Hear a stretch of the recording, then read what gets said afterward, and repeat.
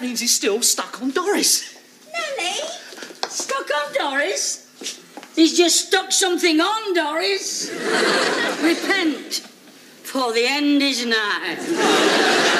Allow me that powder puff, Doris, for this. You and Gilbert don't seem to have enjoyed your evening at the pictures very much. Well, it was all right, you know, but well, it wasn't what I went. You see, I thought I was going to see a musical, you see, like The Sound of Music. What was it then? Well, it was called The Last Tango in Paris. Ooh, and they did some funny dancing. I've heard of that film. What's it about? I don't like saying. Oh, come on, Nellie, you can tell me. It was about, thingy.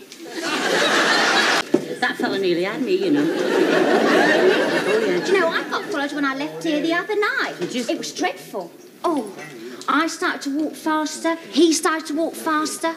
I started to run. He started to run. And you know what happened next? No. Don't tell me what happened next. I don't want to know. No. I say. What? What happened next? He ran straight past me. Oh. He was running for the bus. Yeah, what was he like, this fella, what followed you? Oh, he was tall. Very tall. And he had long legs. Right down to the ground. You don't... Just a minute. I'll tell you what you've done. You've been rotten to us. You don't think we're good enough for the likes of them, do you? Let's drink down, Nellie.